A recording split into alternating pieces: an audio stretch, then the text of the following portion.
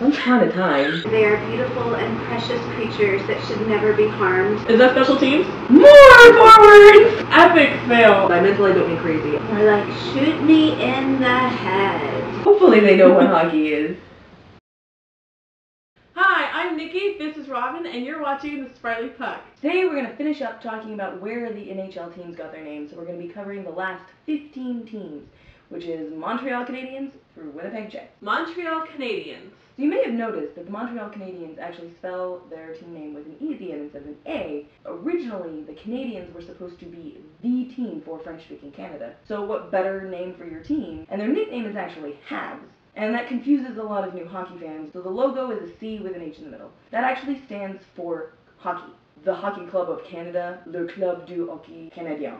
But the nickname Habs came from Tex Ricker, and he told somebody that the H stood for Habitants, which was a group of French immigrant farmers who lived in Quebec at the time. That was a nickname for those people, thus it was a nickname for the team, and now they're the Habs. Nashville Predators.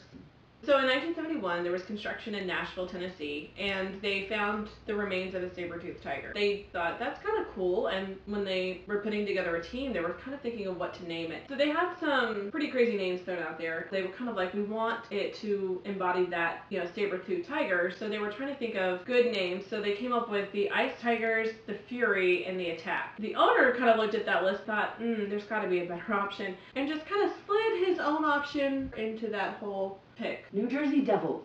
So the New Jersey Devils, they named themselves after the urban legend, the Jersey Devil. New York Islanders. New York Islanders, also not complicated. They're based out of Long Island.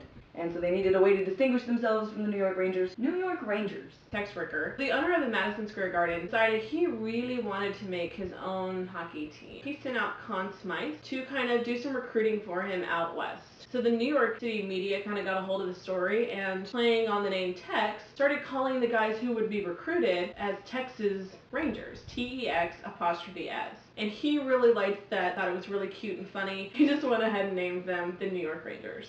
Ottawa Senators. No one's really 100% sure, as far as I can tell, where the name came from. Because originally called the Ottawa Hockey Club.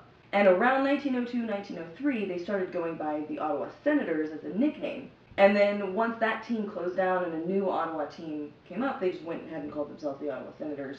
Philadelphia Flyers. So the Philadelphia Flyers, of course, came out of another Name the Team contest. The name Flyers actually came from the hockey team's owner's sister-in-law, and they actually don't remember why there was a Y instead of an I, but they just know that she submitted the name Flyers, and because they seem to fly on the ice.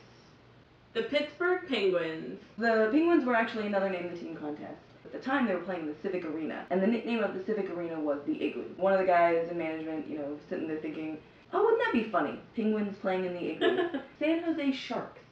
Again, another Name the Team contest. They wanted something that would kind of represent their part of California. In that area, they do a lot of research and education and preservation of the different shark species.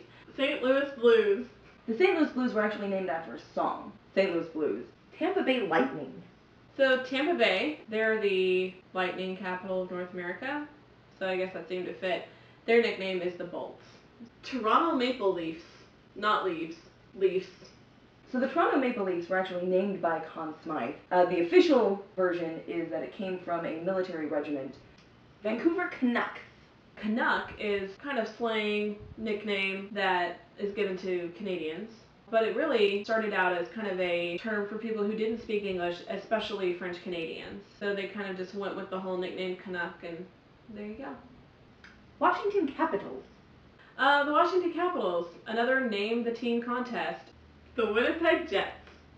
Winnipeg has a big history with the Royal Canadian Air Force. Thanks so much for watching. But see the end of our video for our contact information. Follow us.